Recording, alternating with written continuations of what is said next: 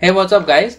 Welcome to another video in which we are going to learn about basic input and output in Python programming. So guys, in this tutorial we will learn simple ways to display output to the users and take input from users in Python with the help of examples. Now guys, as we have seen previously, in Python we can simply use the print function to print the output. So let us check this with the help of example over here. So I simply want to print a statement. So let's say I want to print programming for beginners. That is the name of this YouTube channel, which you should definitely subscribe if you have not subscribed it yet.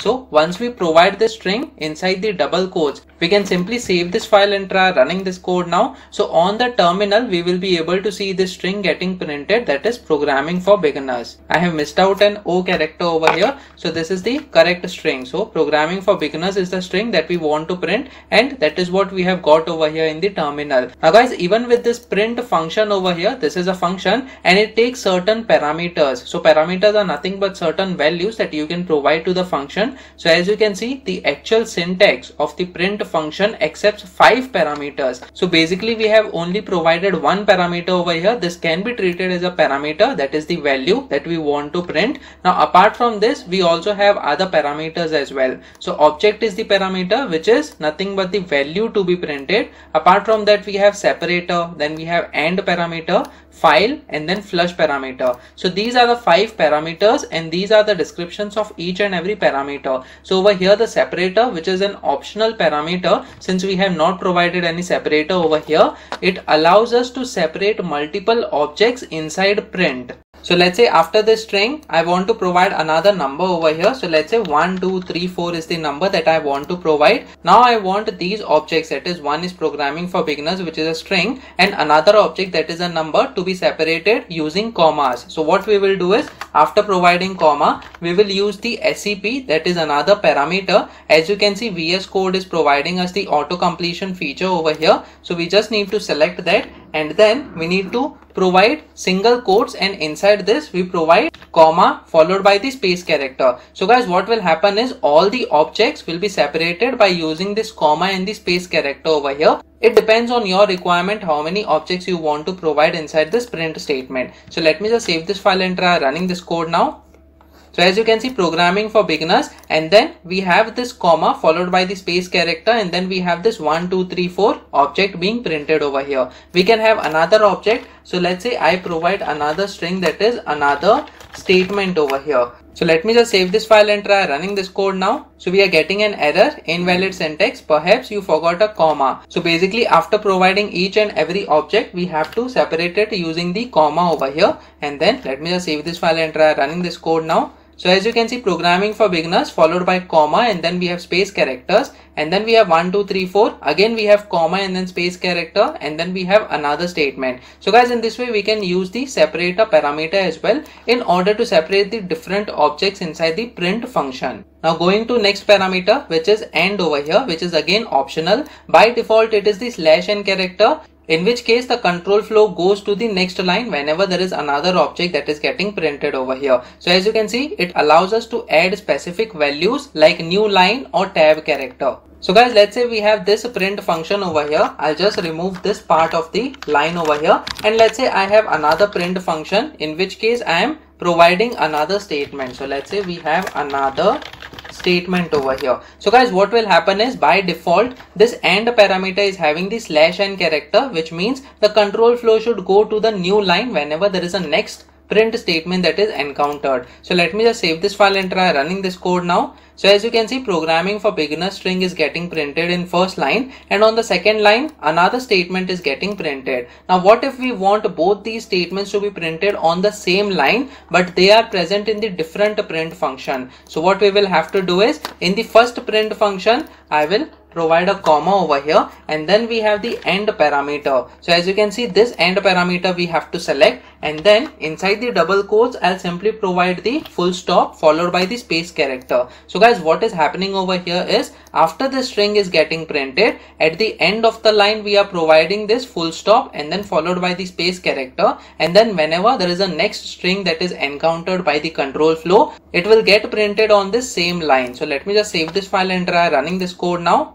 So as you can see, programming for beginners, and then we have a full stop, and then we have the space character as well, and then we have another statement that is getting printed. So guys, we can also use this AND parameter if we want multiple print functions to be used, but all the objects need to be printed on the same line. The other two parameters are file, which is again optional, where the values are printed. So basically by default the values are printed on the screen, and that is why its default value is system.stdout, which means it should print on the screen. You can also provide some file path over here so that the content can be written in the file. Apart from that, we also have the flush, which is again an optional parameter. It is a boolean specifying if the output is flushed or buffered. So by default it is having the false value. So guys, these two parameters you can practice on your own as a homework for you. Apart from that guys, it is very important that how do you take input from the user in Python programming. So basically while programming, we might want to take the input from the user.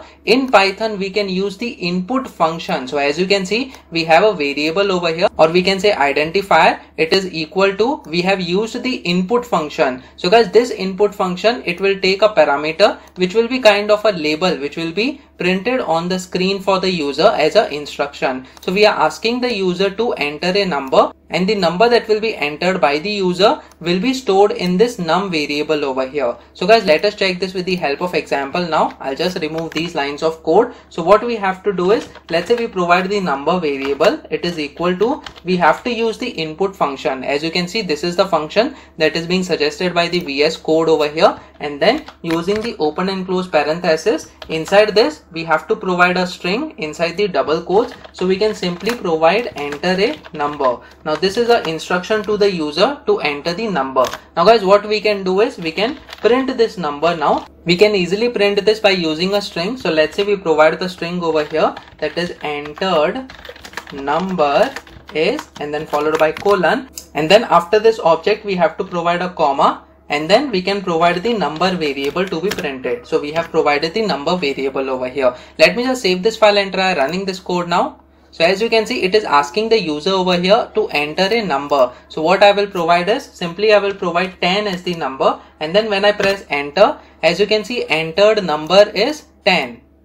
So this string is getting printed along with the number that is being entered by the user. Now guys, it is very important to note that whenever we are using this input function, the input that is taken by the user will be of the type string over here. So if we print the type of this number variable over here, let me just do that. So we simply provide data type of number colon, and then what we have to do is, after comma we have to use the type function, and inside this function we have to provide the number variable. Let me just save this file and try running this code now. Enter a number. So let's say I provide 10 as the number. As you can see, entered number is 10, and after this data type of number, it is class string. So this is of string data type. So whatever input is being taken from the user, it will be stored as a string. So what we have to do is we have to convert it into a number. Now since this is a string, we cannot add another number to this particular number. So let's say if we try to add some another number over here, so we simply do number plus 5 over here. Let me just save this file and try running this code now. So when we provide 10 as the number, when I press enter, as you can see, it says can only concatenate string, not int. That's because we are trying to concatenate a string with a number over here, that is the integer. So what we have to do is we have to convert this input into an integer. So we can simply provide int over here, and then the entire input function needs to be enclosed within the open and close parenthesis. So guys, this we had seen previously as well. This is the explicit type conversion over here, which is the manual type conversion, in which we are converting the string data type to the integer data type. And now we will have the integer over here, which can simply be added with another integer. So let me just save this file and try running this code now.